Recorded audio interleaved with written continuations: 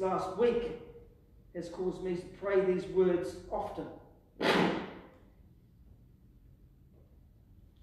Because no matter how horrible and dark and difficult things can feel,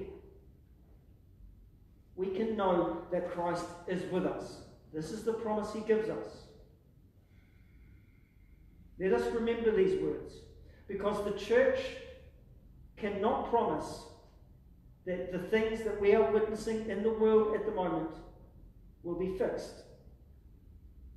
We can remind ourselves of the promise that God gives us, and we can be promised that things will actually be okay, but we can't promise that they will be fixed. We can't say what will happen with the protests in America, how they will end. We can't say if they will end peacefully or whether they will continue. We can't say that racial inequality in the United States and in our own nation will be fixed.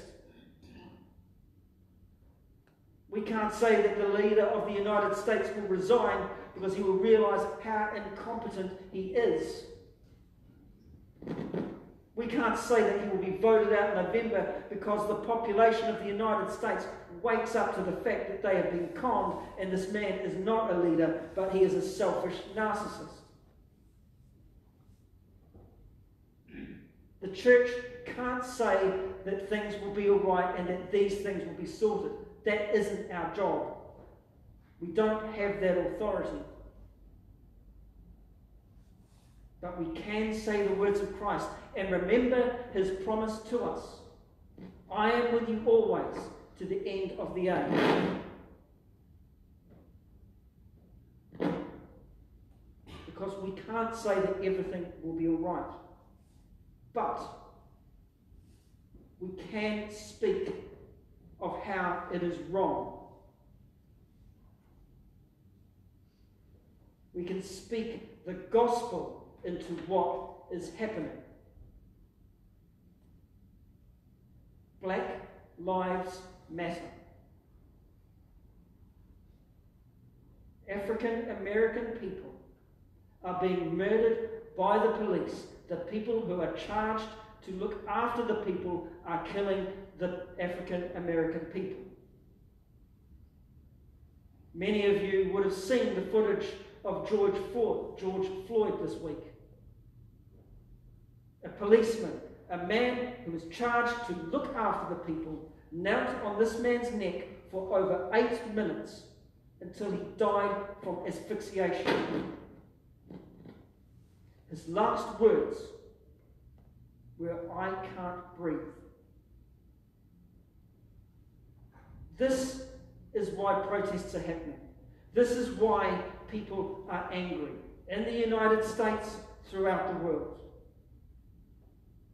African Americans are subject to a dehumanized existence due to systematic racism.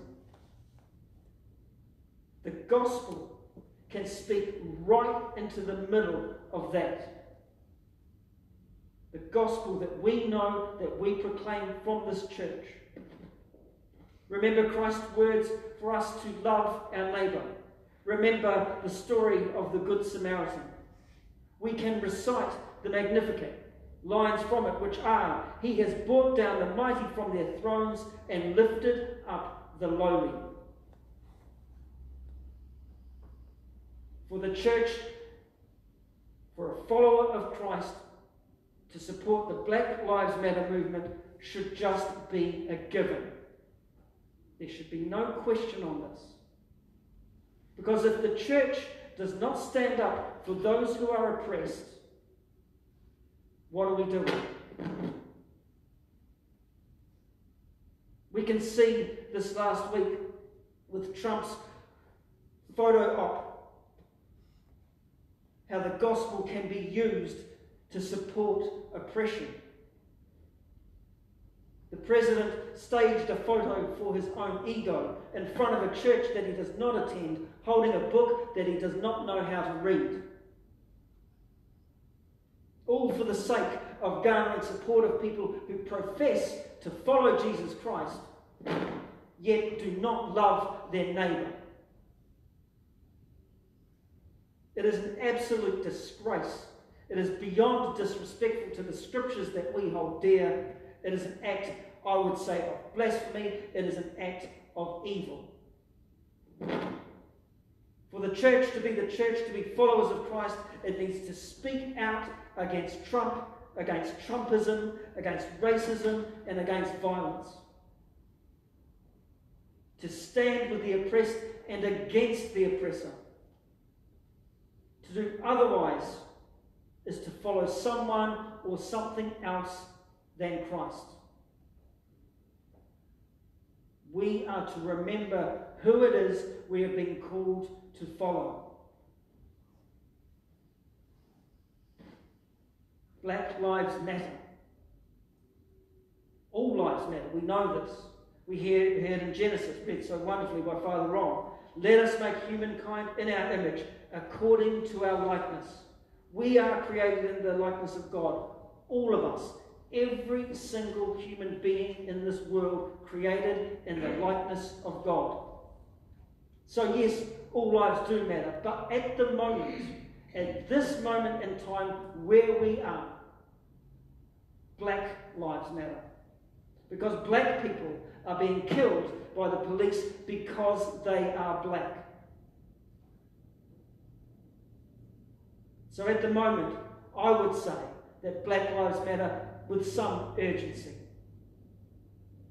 And it is our job to stand with our brothers and sisters in humanity and to stand alongside them, to listen to what we are being told, to stand up for those who are being oppressed and killed. All humanity is created in God's image. Now is the time for us as followers of Christ to make that known loud and clear, that we are with those who are being killed, who are being beaten, and those who are being oppressed. And we will do whatever we can to stop this from happening. That is the call of the gospel. That is the call that we've all been baptized into, enclosed in the Trinity in love, called to follow the way of Christ. So we can say to our brothers and sisters who are oppressed, indeed, to all humankind, that Christ is with you to the end of the age. At this time, it is our job to be able to say that, to be that, and to mean that.